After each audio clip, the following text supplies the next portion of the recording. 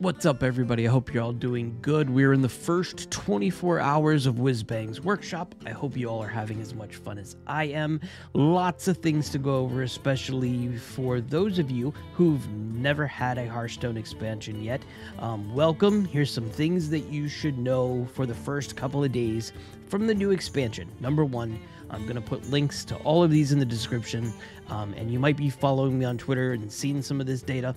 Off Curve has an amazing collection of all the decks that are being played right now. You have every single class option here. Some of these decks are amazing. You can see the Twitch replays on some of these. You can see the deck codes, obviously. If you go on some of these, there will be some descriptions from the author of these decks that'll give you an idea of mulligans and win rates or what they're feeling on this deck.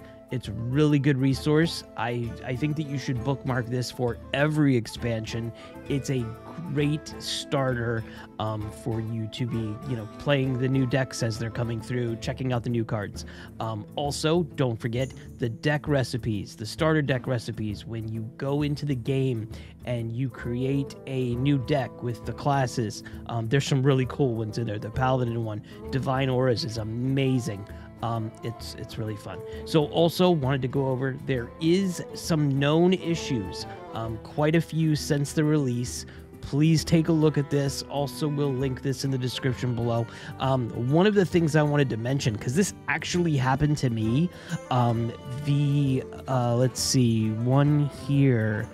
The Lena Shop Manager signature card is being granted to some players before they are able to collect Lena on the rewards track. The team is investigating the issue in resolution. So, before I opened any of the rewards track, the first signature card I got from the Mega Bundle was Lena. And then, this is the card that you get from the rewards track. So maybe we'll have some sort of resolution to that. It's a bummer, but it's a really cool signature, so I'm not crazy upset about it. But I only got one signature. It's that, and then I got the card in the rewards track. We'll see. But there's a bunch of other things. There's a couple of bugs in the game that are causing some wonkiness, so check this out in case you're seeing any situations that are coming up, and they do update these. You see it where they add them, or they'll say they're resolved. This is some of the stuff from last week. It's a very good resource, and it's the best resource to find. So to go over what's the best thing right now, if you're into HS Replay like I am, they do not have a meta analysis right now. It's still too early. Give it a couple of days, usually 24 or 48 hours afterwards, we'll start seeing some data. But to look at the quick win rates here, Paladin and Hunter keep on going back and forth. That's something that I definitely saw.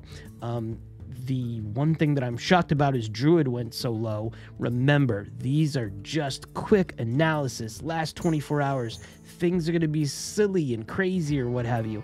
Death Knight is still, not as strong as everybody thought it was going to be. Warlock, the Wheel of Death, people say that Wheel of Death was not that great of a card during the theory crafting and what have you. And, it's still number 4 on the win rates. Demon Hunter. The Demon Hunter decks are awesome. Very strong, very overpowered. And everybody was also saying during the theory crafting or what have you that Rogue was going to be very, very strong. I don't think it's there yet. We need time for all of these decks to get a little bit more seasoning, a little bit more time, find the right meta. There are much smarter people right now, much better players than me, figuring out these combos and these intricacies of all of the decks, and I'm sure we'll see something soon.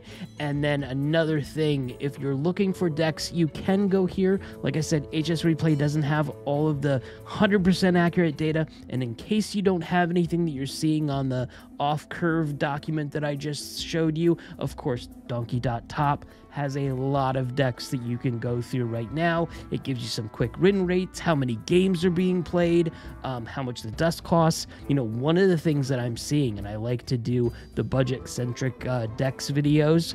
There is one coming out on Sunday, I promise you. But the deck costs are not that crazy. you know, at the end of the meta that we just saw, we were seeing some of these decks at like 15k, 20k dust, and now here's some here. Palina's doing great at below 3,000 dust.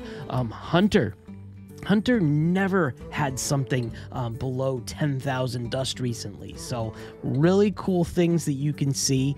Maybe we have more of value-centric meta coming up. We will see. Again, it's still too early. That's just a couple of quick tips. I hope you're having as much fun as I am. Like I said, I'll leave all the links in the description below, and if you like what I'm doing, please like and comment, and I will see you all in the next video.